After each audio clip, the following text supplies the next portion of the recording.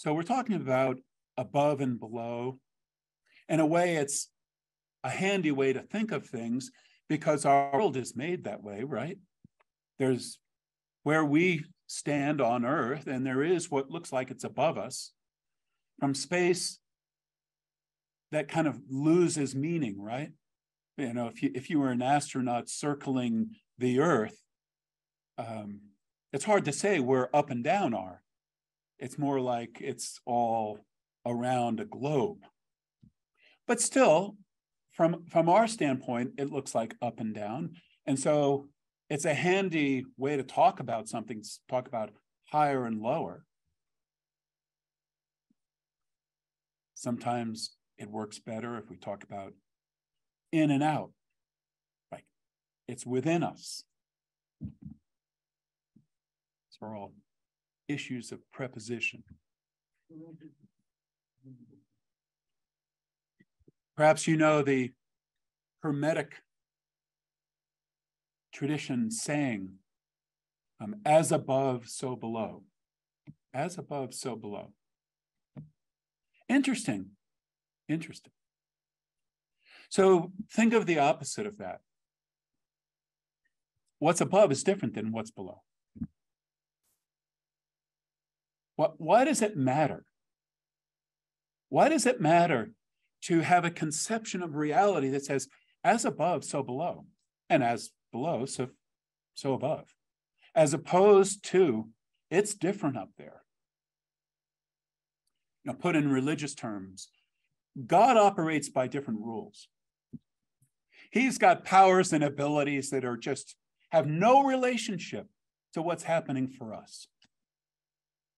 What's happening in heaven is just its own thing.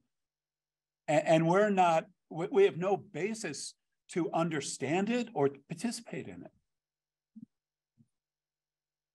it. So if you're thinking of it in terms of as above, so below,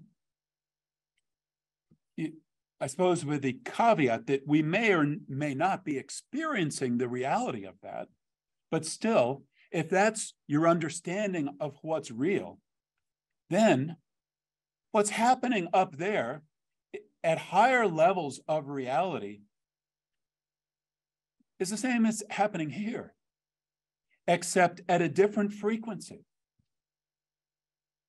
We can't understand it in the sense of looking at the form of it. But if there's life here, there's life there.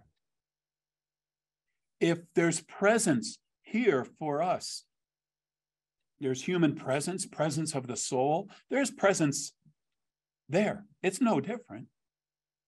If there's love here, or at least the potential of it, the power of love moving through people, there's love there. If there's creativity here and the potential for us to be creative, there's creativity there.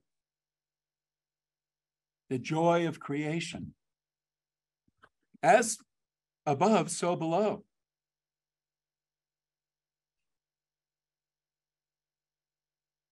So how about this? There's thought here, and there's thought there. Put it this way, we're thinking, God's thinking.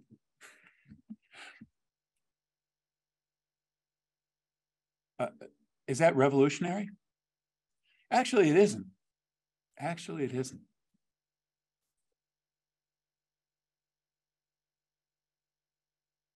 What part does God's thinking, God's thoughts, the Creator's thoughts, play in creation?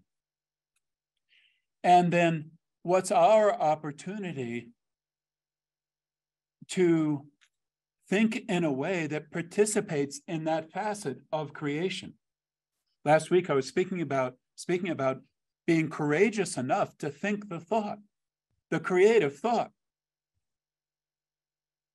And if we're not willing to think the creative thought, we're just in the same old rut that we've always been in. And we may be worrying about our lives. We may be anxious about our lives. We may be thinking anxious thoughts, worried thoughts, but that's not the same as thinking a creative thought.